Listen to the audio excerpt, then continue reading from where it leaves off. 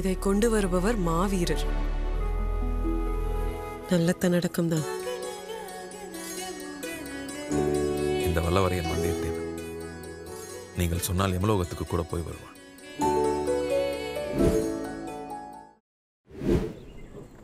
செம்பா, மதுராந்தகர் இளவரசரை நீ பார்க்க வேண்டுமா?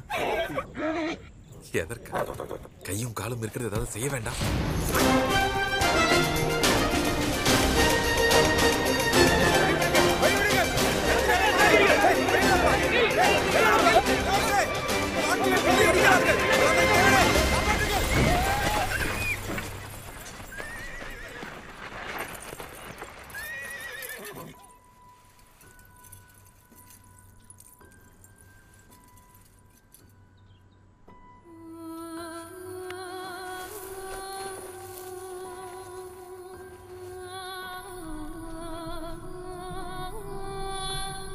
யார் நீங்கள்?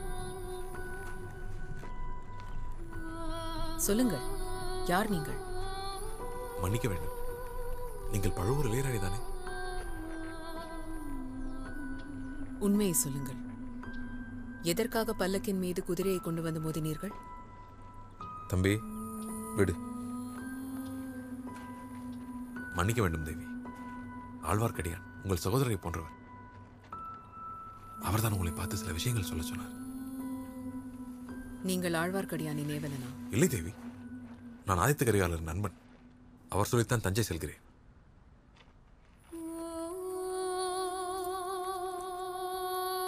கரிகாலரா? ஆம், அவருடன் நின்று போர் புரிந்தவன்.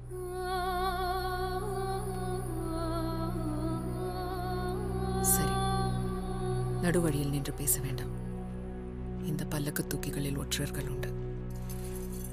நாளை என் அரண்மனைக்கு வாருங்கள்.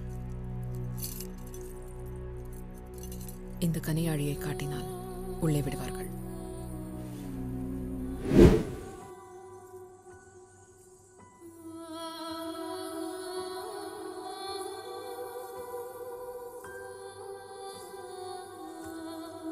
நீங்களா? நானேதான். என்ன மாயமந்திரம் செய்து இந்த சமயத்தில் இங்கே வந்தீர்கள்? மாயமந்திரம் எதுவும் இல்லை, ஏணி மேல் ஏறித்தான் வந்தேன். மோதிரத்தை காட்டினால் போதும், வாசல் வழியாகவே வந்திருக்கலாம். ஏன் இந்த திருட்டுத்தனம்? சின்ன பழுவேட்டரை நாட்களிடமிருந்து தப்பி ஓடி வரும்போது ஏணியை பார்த்தேன், ஏறிவிட்டேன். சின்ன பழுவேட்டரையரா? அவர்தானே இங்கே காவல் பூதம். அவரிடம் உங்கள் மோதிரத்தை காட்டினேன். பயம் வேண்டாம், உங்கள் பெயரை சொல்லவில்லை. கடம்பூரில் பெரிய பழுவேட்டரையர் கொடுத்தார் என்றேன். ஆனால் அவர் அதை நம்பவில்லை. மோதிரம் எங்கே? பத்திரமாக இருக்கிறது. பழுவூர் ராணி நந்தினி தேவி கொடுத்த மோதிரத்தை எளிதில் தொலைத்து விடுவேனா? கரிகாலர் ஏதோ செய்தி அனுப்பியதாக சொன்னீர்களே. கரிகாலர் இல்லை, ஆழ்வார்க்கடியான், உங்கள் சகோதரரை போன்றவர். திருமலை, அவர்தான் செய்தி அனுப்பினார். என்ன செய்தி? நீலவண்ண கண்ணன் உங்களுக்காக காத்துக் கொண்டிருக்கிறார் என்றார்.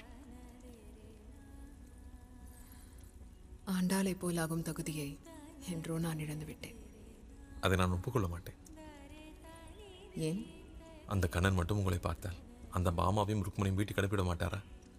ஏன் 16,008 மனைவியும் துரத்தியே விடுவார். முகத்திற்கு நேராக புகழ்வது ஆண்களின் வழக்கம்தான். சரி, திரும்பிக் கொள்ளுங்கள், புகழ்கிறேன்.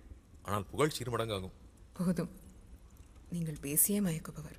இப்பொழுது நீங்கள் தான் முகத்துக்கு நேராக புகழ்கிறீர்கள். முதுகை காட்டுவது தானே? போர்க்களத்திலும் பெண்களிடத்திலும் முதுகை காட்ட மாட்டேன், நெஞ்சை நிமிர்த்தி நிற்பேன். நீங்கள் தாராளமாக என் முகத்துக்கு நேராக புகழலாம்.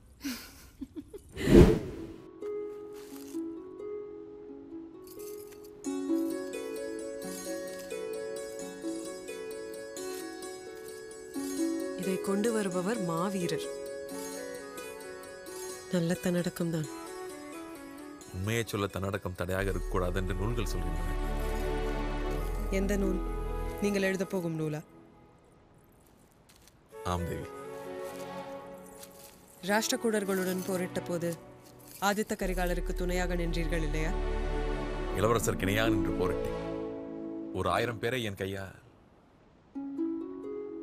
சரி, ஒரு 100 பேர், ஒரு 50 பேர், இதற்கு மேல் குறைக்க சொல்லாதீர்கள்.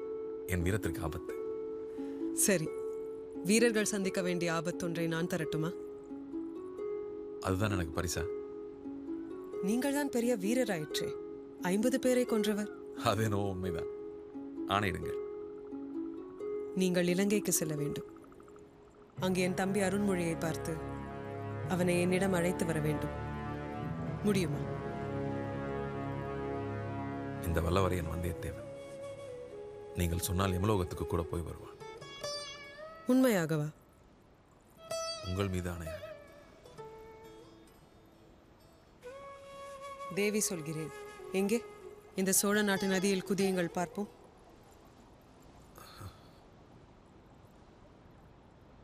அது மட்டும் வேண்டாம் தேவி. நாளை நீங்கள் புறப்படும் போது இந்நூலை உங்கள் கைகளுக்கு வந்து சேரும்.